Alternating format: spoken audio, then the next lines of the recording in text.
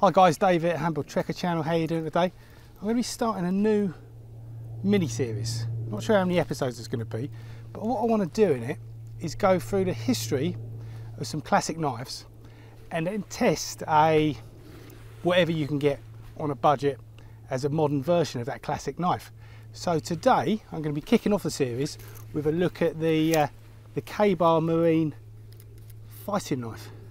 If you'd found yourself in the United States Marine Corps in the early parts of World War II, into 1942, you would have been equipped with a mishmash of fighting knives and also utility knives.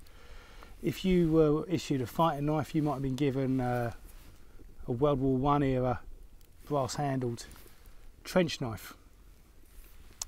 And they didn't have a specific knife, fighting knife. If you were a rifleman, you would of course have had a bayonet. Not perfect for close hand-to-hand combat, a little bit too heavy, unwieldy. They did have a version of a double-sided dagger for silent assassination, modelled after the British Fairbairn Sykes. And this was issued to troops who were expected to get into hand-to-hand combat.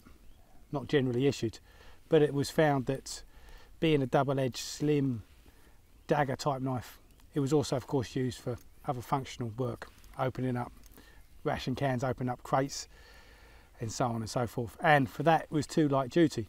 So in 1942 the US Marine Corps, they put out a request for a new fighting knife which could be issued to many troops and be mass produced.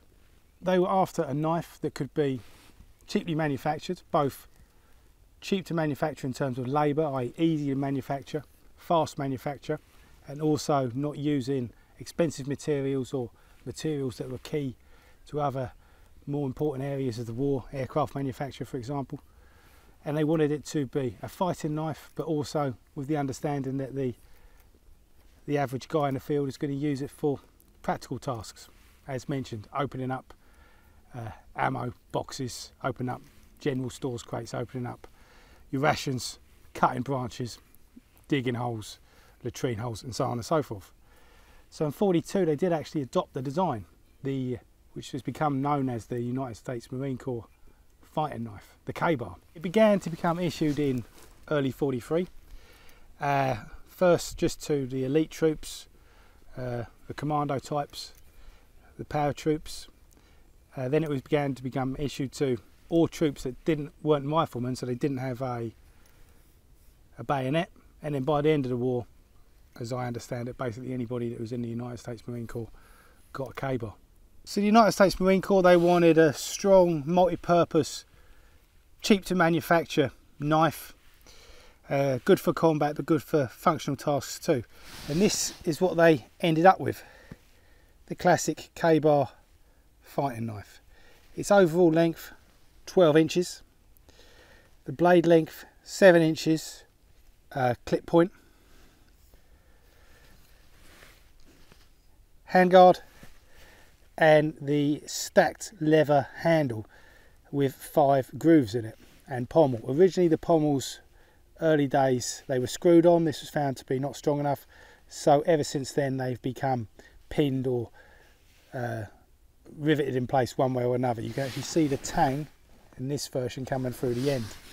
So this is the classic Ka-Bar knife, and it's been manufactured by a whole bunch of companies through the years, but they've all followed this design, made of 1095 carbon steel.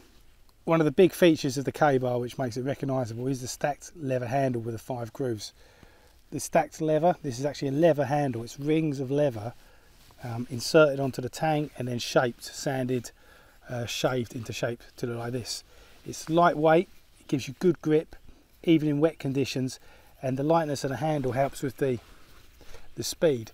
The shape of the handle helps with being able to grip the knife and still be usable and comfortable in any type of dimension, any direction. So standard grip, reverse grip, and it's a very lightweight, for its size, knife which gives it the ability to move fast in the hand.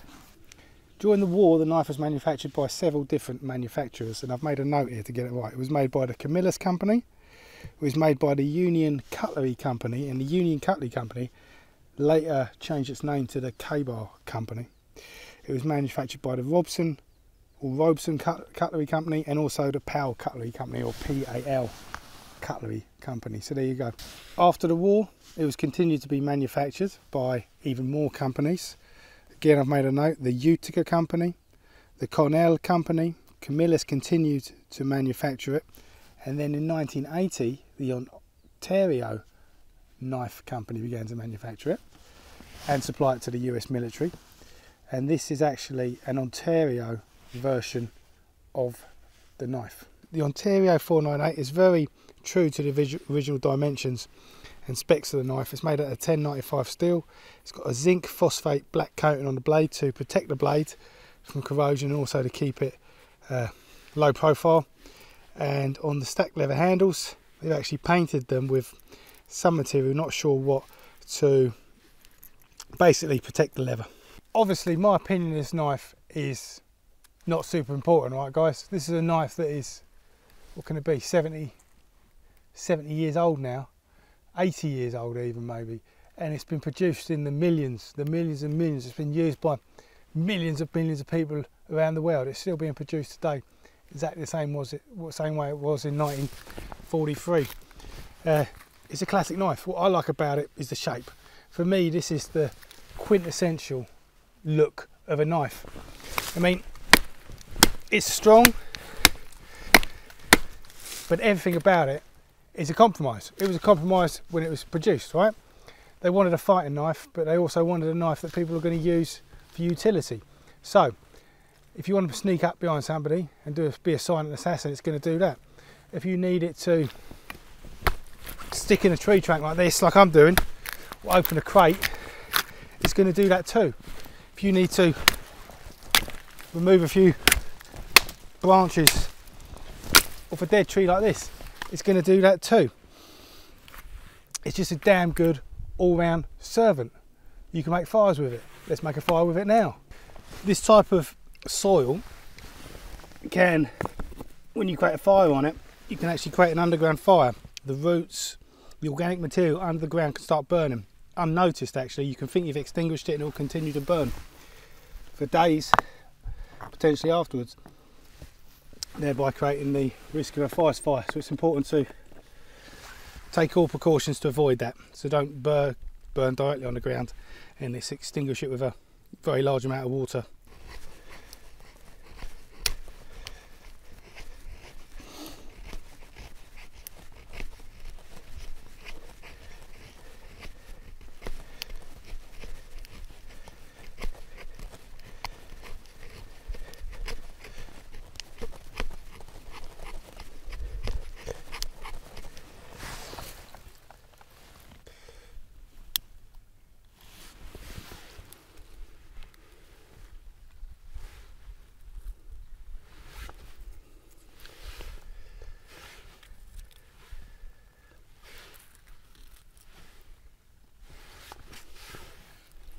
The Ontario incarnation of this knife, Ontario have been making it for the US military since 1980.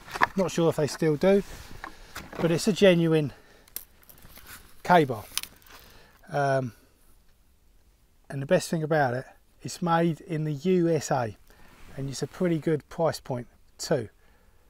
Fantastic. If you're going to get the K-bar, right, you've got to get one that's made in the USA by a company that's been doing it for the military for decades now.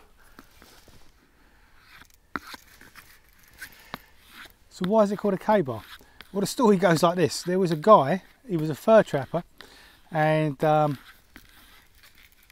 he got attacked by a bear in the 1920s, and he wrote a letter to a knife manufacturing company, and which manufacturing company it was? The company that's now called K-Bar, so the Union Company. I'll double check that, I'll put it on the screen if I got it wrong, if the memory fails me. But so he wrote a letter to the Union Company back in the 1920s, and something had gone wrong with the letter. It had faded or it got damaged in some way, and where he'd wrote in, "I used my knife to kill a bear," the only part that was visible was the words K-A-B-A-R. So after that, they said their knives were good enough to kill a bear, and they became,